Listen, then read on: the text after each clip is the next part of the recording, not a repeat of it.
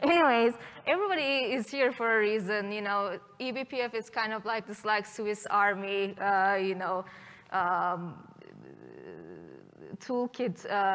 My reason to be here is to talk about observability. And within observability, I will be mainly talking about microservices and how we are using eBPF. So first of all, I'm not a Linux developer like some of the people here. I am generally working on monitoring, observability, and performance tooling. My area is multi-tenancy and more microservices focus.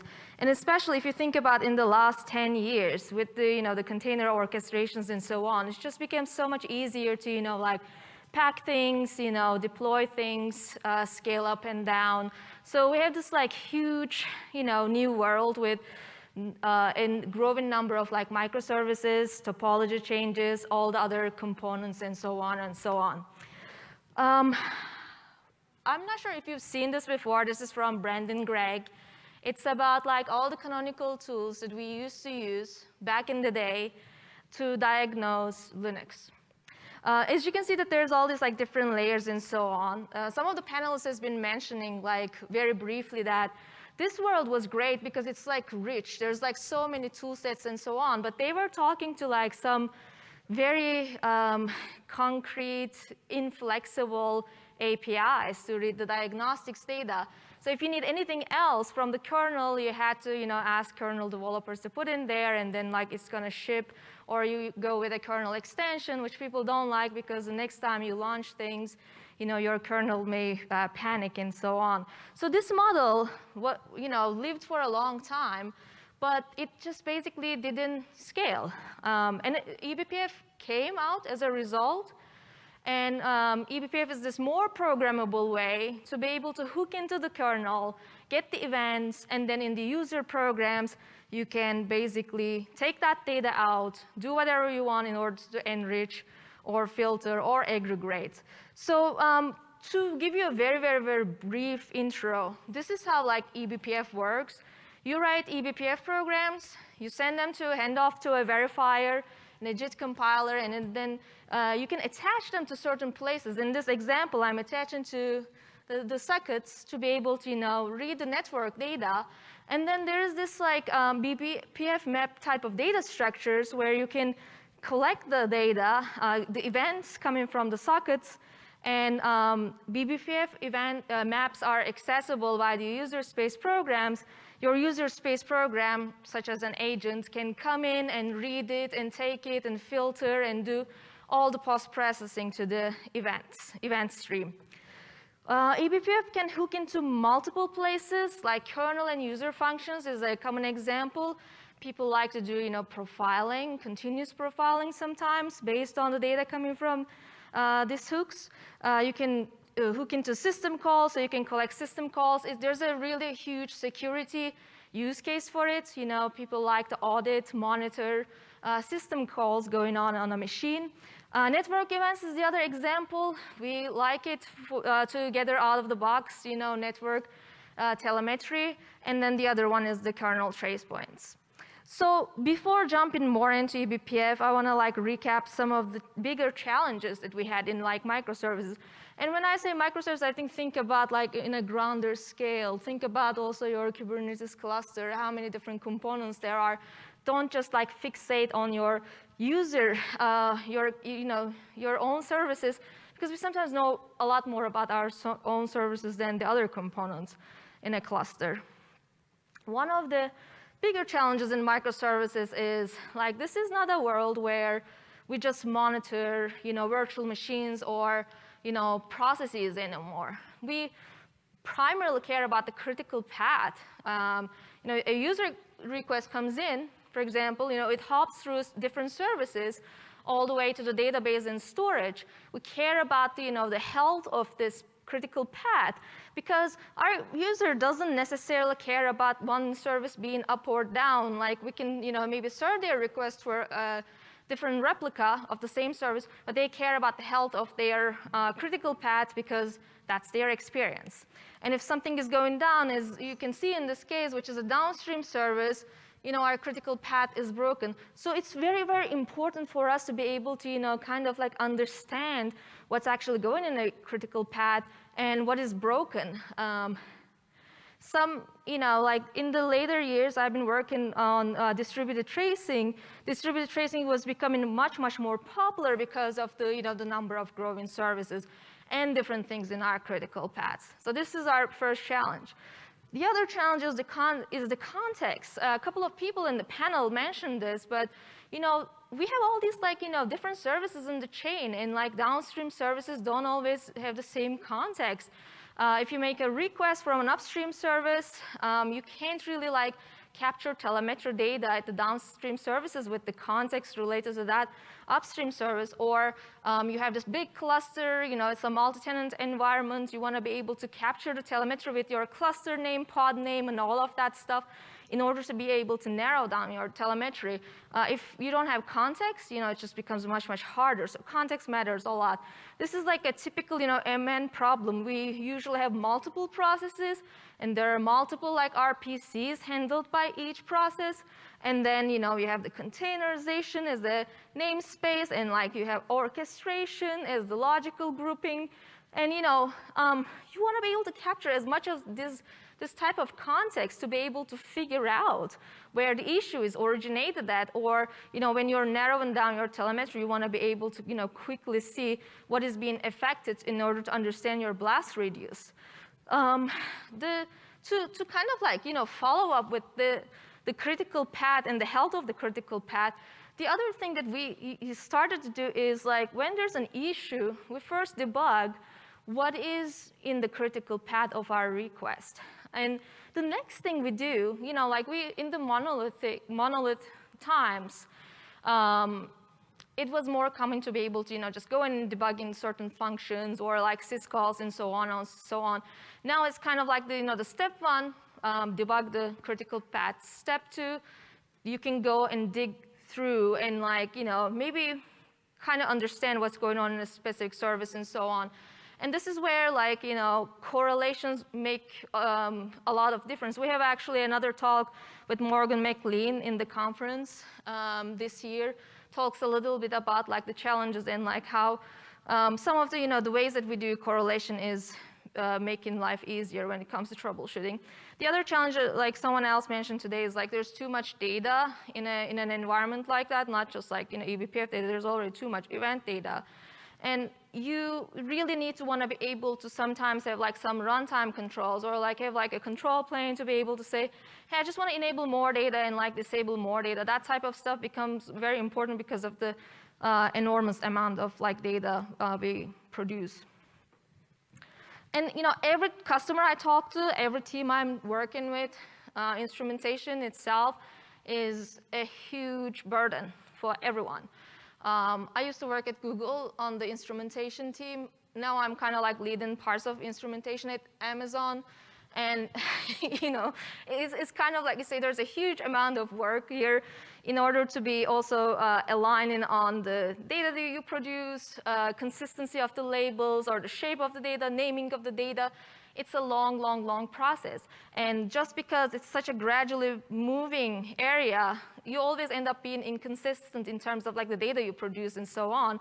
So consistency becomes a huge challenge over time. To recap, we talked about out-of-the-box networking is very essential because we have all these small pieces talking to each other with network. The extensibility in the runtime is really, really critical because we want to be able to, maybe enable and disable based on the situation in order to be able to troubleshoot more.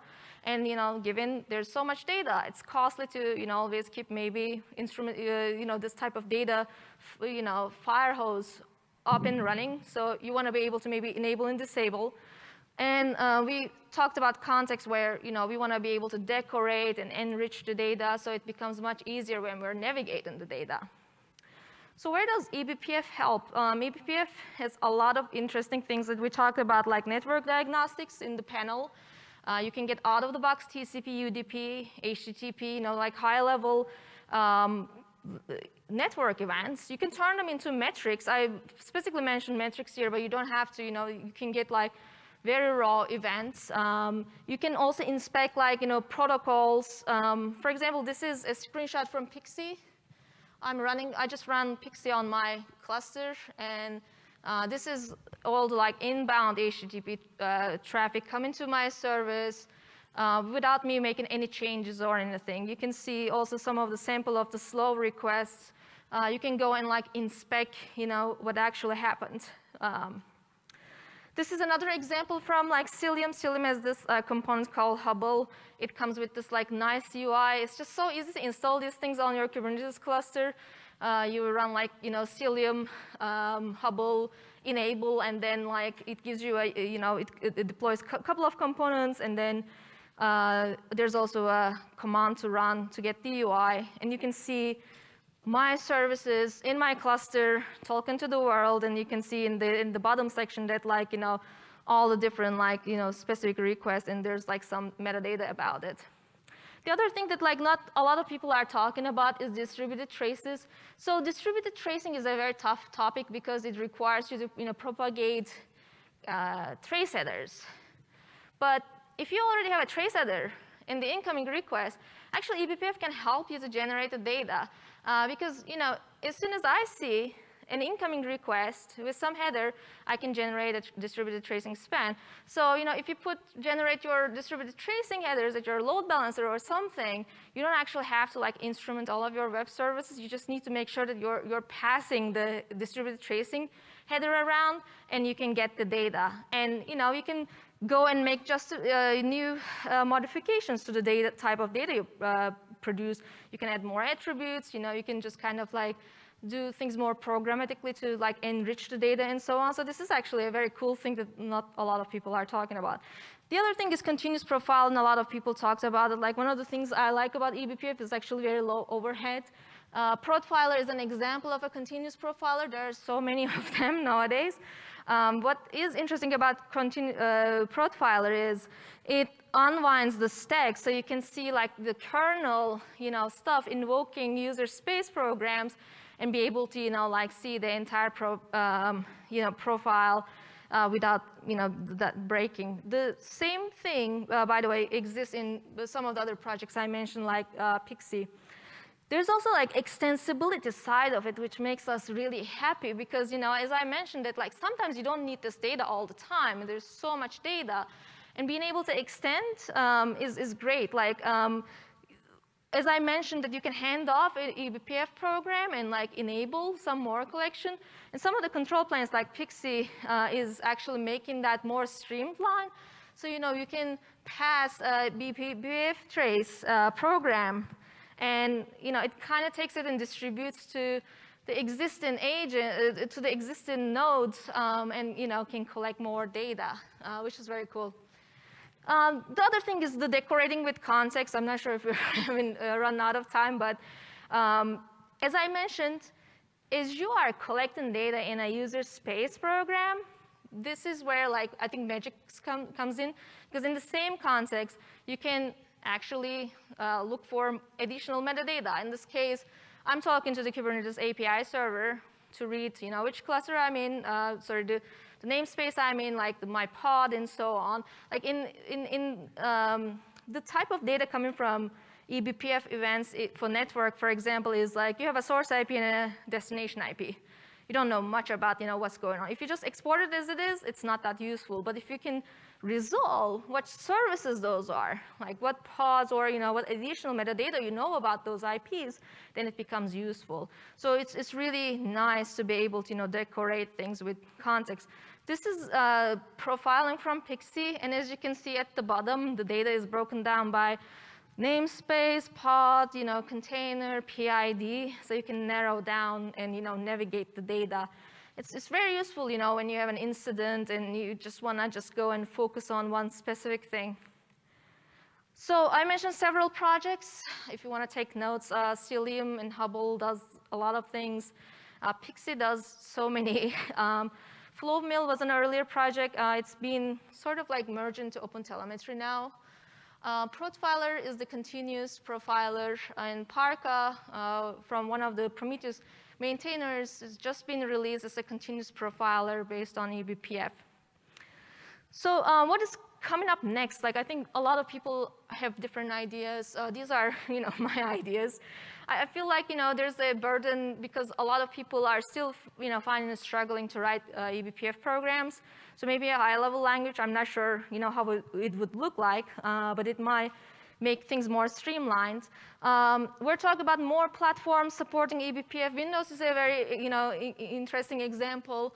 At AWS, we have different, more restricted like platforms like Fargate. We have a very tiny like VM, different virtualization layer like Firecracker. So, we're looking into like making eBPF available in these places.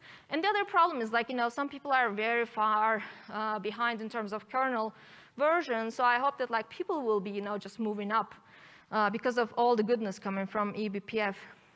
The other thing is I think like there's a lot of like, generally speaking eBPF projects in terms of agents, in terms of event collectors or processors.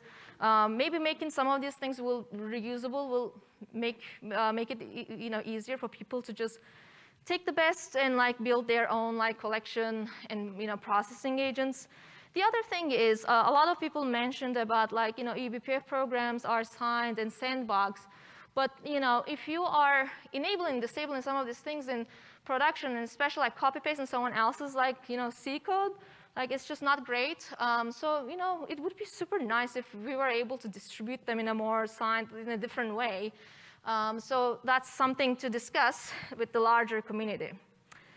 So I just want to thank you. I hope that I didn't run out of my time.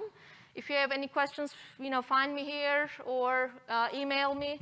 There's also an after party, by the way, I realize. Pixie has an after party at the rooftop. If you're around, if you're in LA in person, you have to RSVP. I highly recommend you just check it out.